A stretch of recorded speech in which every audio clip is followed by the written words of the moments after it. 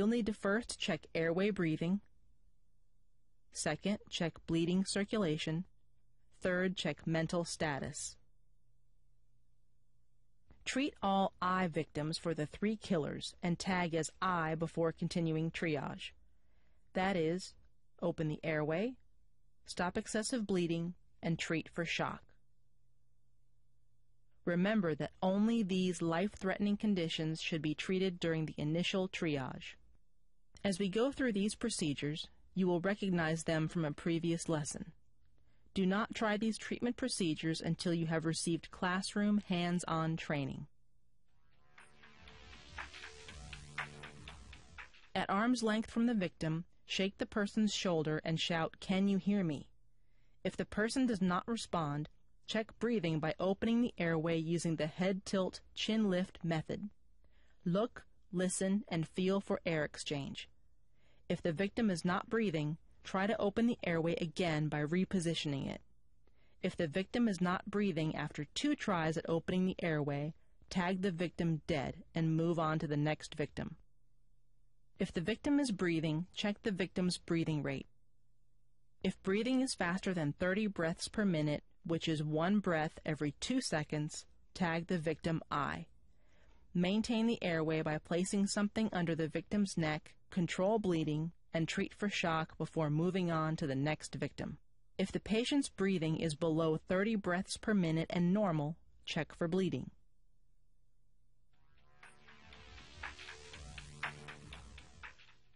This step has 2 parts: controlling bleeding and checking circulation.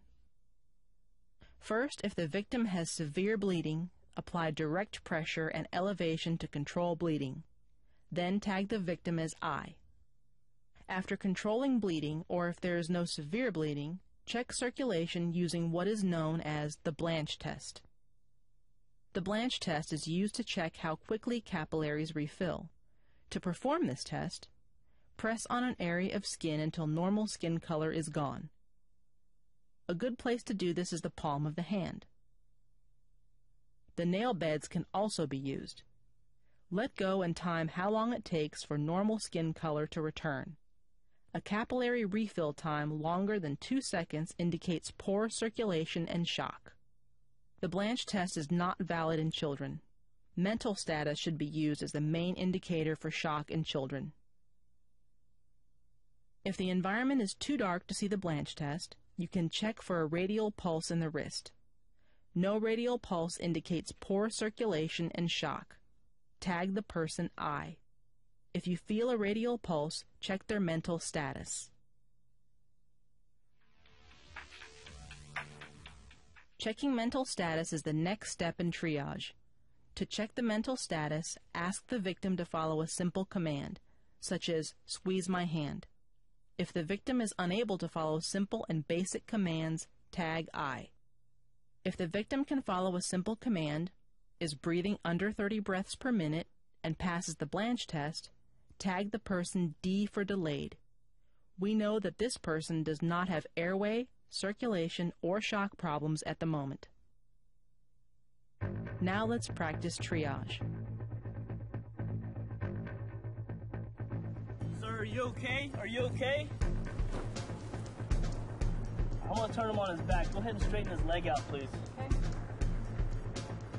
On the count of 3, 1, 2, 3. Okay, I'm gonna open his airway. Okay. Okay, and shallow breathing. I'm gonna check his cap refill now. He has slow cap refill. It looks like he's in shock. Go ahead and put a towel under his ankles. I'm gonna stick one underneath his neck. Okay.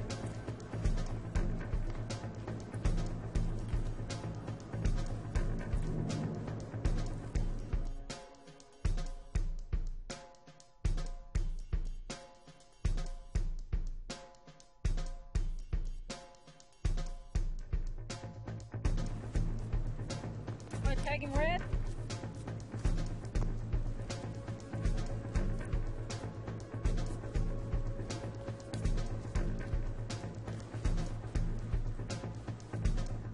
Got him?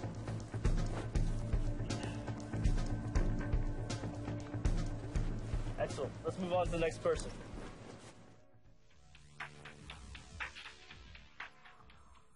Oh, please, can Ma'am, you are help you me? okay? My leg. Are you okay? Oh, my leg. I'm Tejas Patel. I'm with the emergency response team, and we're here to help. Okay, she has an open airway and she's breathing. Oh, So you it's should have an bad, open wound isn't there. it? Oh, can you Okay, ma'am, help? can you give me your hand? So you see it. Sure. Okay, capillary refill is slow. Okay, so she might get into shock. Yeah, So, ma'am, we're we're gonna lay her down. gonna lay you down. We're gonna Okay. treat you for shock. Oh, oh, oh. Yep. All right. Oh, hold her leg up. Hold her leg. Oh, oh. Sorry, man. We gotta put your leg so that we can get it wrapped and get it covered. Oh, ow, ow.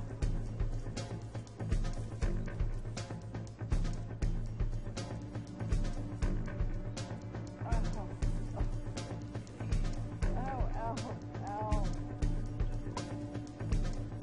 Ready?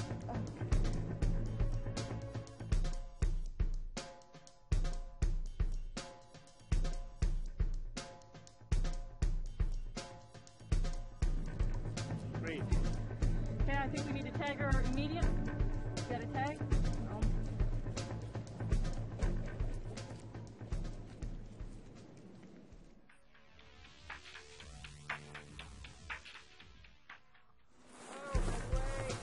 Sir, are you okay?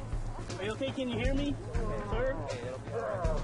Oh, Looks like he's got a head injury. He's holding his chest. breathing is shallow.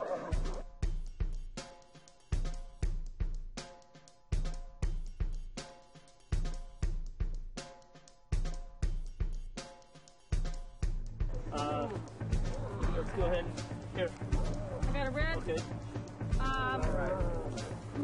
Let's tag him down here so we can get to his arm. Sir, we'll be all right. Everything will be fine. So we got Good an job. immediate on him.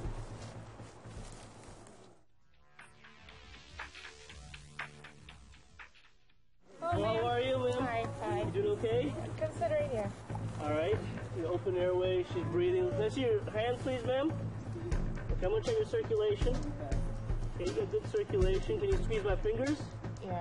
I'm okay. Okay, excellent. Just that. Did she squeeze him? Yeah, Yeah. she's breathing. She's responsive. She just has a wound there on the leg. Yeah, just a little.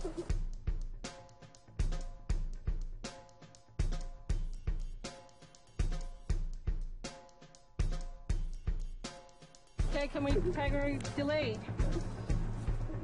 Here, ma'am. I'm gonna go ahead and tag your wrist here. Stay You're doing calm. great. Someone will be with You're you doing great. shortly. Got a few more to assess. We'll be right back. Okay. I'll Okay. be here.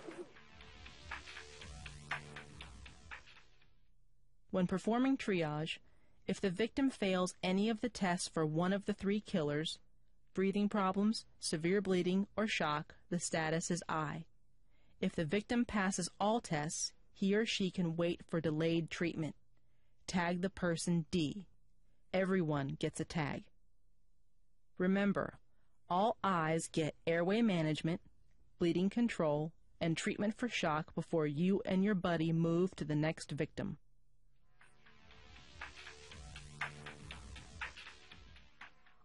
After you triage victims in an area, document what you've done. Record the number of victims by an I, D, or dead category and their locations. This documentation will be important for your team if you move the victims to a central medical treatment area and will help other responders when they arrive on the scene. Medical triage is the key to doing the most good for the most people whenever there are more victims than rescuers, resources are limited, and time is critical. Follow these steps and you will provide victims the most effective, life-saving support available.